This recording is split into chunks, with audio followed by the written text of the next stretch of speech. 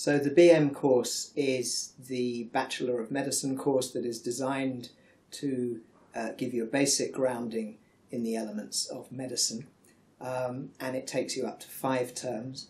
The Final Honours School, or FHS, is the honours, gives you the honours degree, and it's an opportunity to work in a specific area of your choice. So rather than following the syllabus, which the BM follows, the FHS allows you to specialise in an area that you found particularly interesting during your first 5 terms. And it's divided into 5 what we call options, and you will pick one option and study that for the entire 4 terms.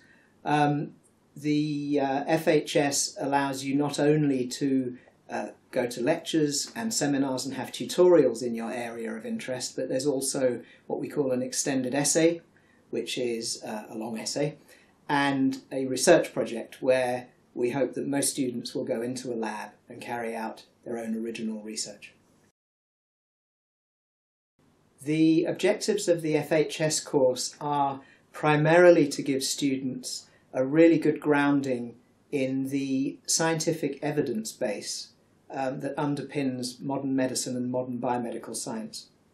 Modern medicine prides itself on being evidence-based, but it's important that our students understand that evidence base and understand how to criticise it and evaluate it. So we ask our students to get familiar with the primary literature, to understand the experimental basis of the evidence that they are reading about, and to apply it in their experimental project. All the information about the FHS can be found on Weblearn. It's updated annually, and so all the documents should be up to date. And that information includes everything from how each option is laid out to all the assessments that they will undertake, all the marking schemes, past papers, examiners' reports, and so on. Yes, we take student feedback on the FHS very seriously. We think it's very important.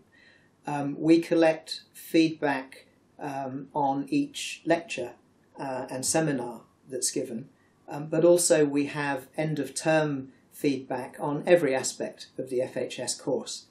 And that feedback is collated and looked through by the FHS course committee and is acted upon.